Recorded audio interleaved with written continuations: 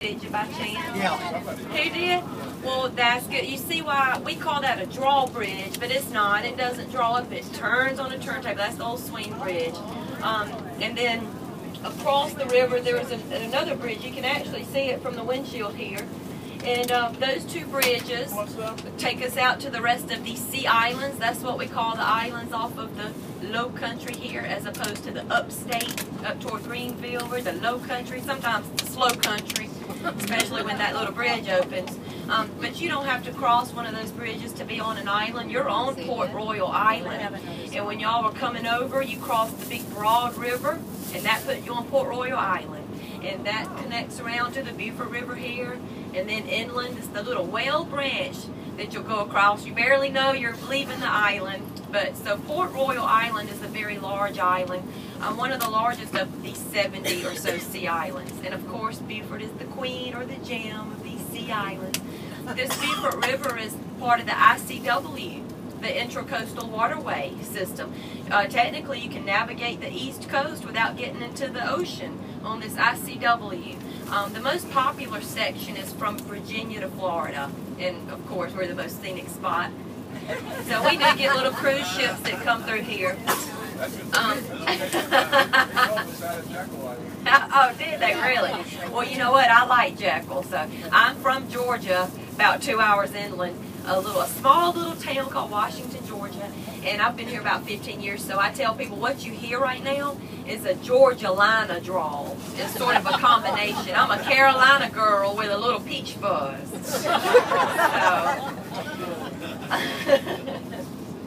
Now, we're just going to kind of do a circle, and I will have a few things to point out to you, but mostly I just want to tell you a lot of the rich history and everything around the area.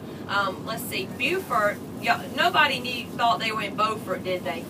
Okay, because that other Carolina has a Beaufort, and it's spelled the same way, and we're named after the same man.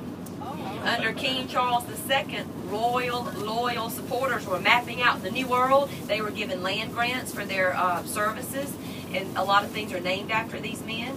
And eventually, one of these loyal royal supporters that got on board was Henry Somerset, the 3rd Duke of Beaufort. So maybe that other Carolina has it right. What we did was look around and decide it's not beautiful, it's beautiful. So we're going to call ours Beaufort. The English professors just say the term was anglicized. So that's that. But don't tell everybody your favorite tour guide was in Beaufort, because I'm not going to be in that other Carolina. Okay. I think it is too now. I can't help myself. I got to keep on talking. I was trying to wait on everybody. We got a couple of people coming, but they'll hear plenty and we'll catch up.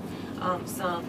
I want to tell you that some of the other islands off of here, we have, when you cross over that swing bridge, you're on Ladies Island, and that's just kind of technically part of Beaufort. Beaufort High School's over there. The next island is St. Helena.